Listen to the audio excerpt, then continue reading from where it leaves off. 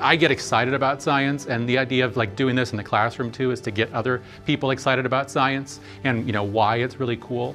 I mean, to me, what makes chemistry cool is the reactions. It's all about what are the different reactions? Why does hydrogen and oxygen come together? Right? Why does it form water? And how those different atoms come together to form new bonds. This is a process that takes lots of energy, and a lot of chemistry requires lots of energy. I mean, my background's in biochemistry, but the reason I consider myself a chemist who studies things like enzymes, because I want to know what's the actual chemical reaction that's happening.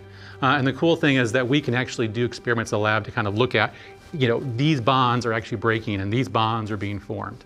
And that's just gets, really, really fun and exciting. This demonstration I'm going to do today is one we often do on the first day of class for Chem 101 or a general chemistry Chem 201 classes, because it's always a good refresher for the student to talk about the scientific method.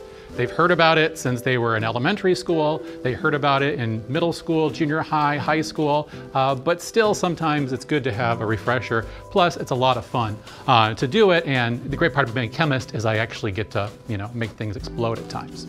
We've got the scientific method, and one of the first things with the scientific method is we need a question or there's some sort of problem we want to solve. And so I'll ask them, it's like, what is going on with these balloons?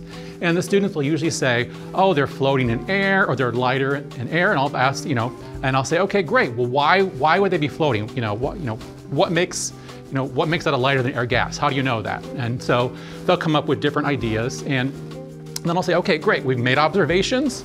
We've got a problem. Like, what's in these balloons? And so one of the hypotheses, they'll always settle on either helium, because that's what they know really well, or hydrogen, which is explosive, right? Helium's a noble gas, hydrogen is very reactive.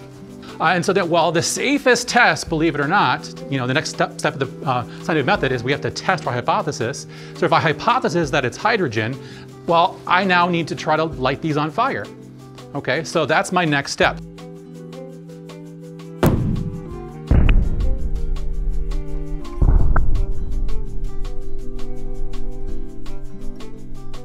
So you just saw what happened to the first balloon, and so now we're going to watch the second balloon, and as I light it on fire, look really closely to see what happens to the flame. What color is it? What does it do?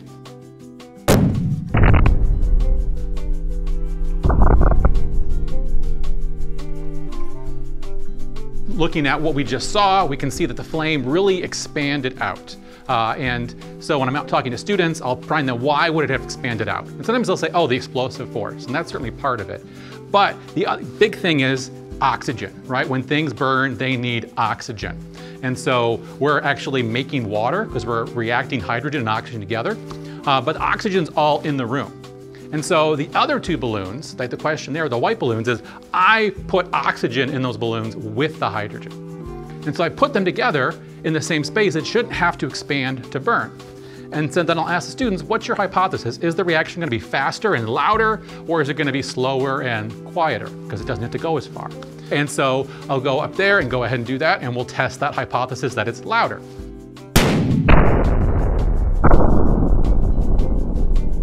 So you saw in that balloon that certainly it was louder. It was much, faster and more, and you could see it was more of a flash, less spreading for sure. But again, for science, we need to repeat that experiment and make sure that wasn't a fluke.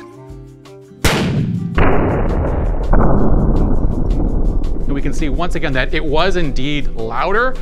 So we heard the big boom, and we saw that bright flash of light as all that hydrogen was consumed with the oxygen and actually made water vapor. So this demonstration here is one we call the methanol cannon.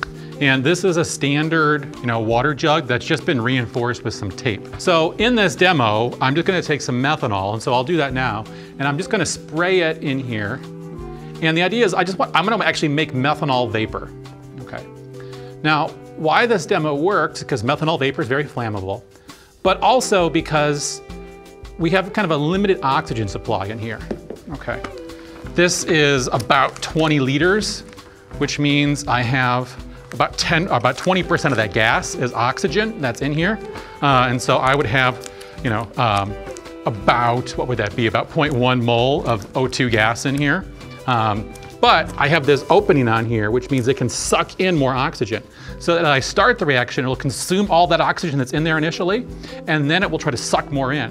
And the idea is if we get the lighting just right, we'll actually capture a fireball in here, and you'll hear this whooshing sound as it sort of sucks in more oxygen, which is really cool. So this is just, I'm pouring out any excess methanol. There shouldn't be a lot. So I poured out pretty much all of that. I'm gonna move this out of the way. So now I should have just basically in there the atmospheric gas, nitrogen, oxygen, and then the methanol. And then we're gonna light it on fire and see what happens.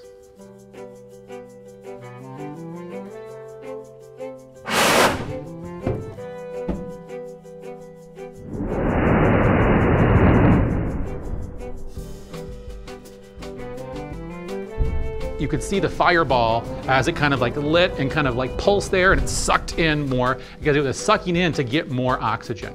As it was able to then consume, hopefully, most of the methanol vapor that was in there.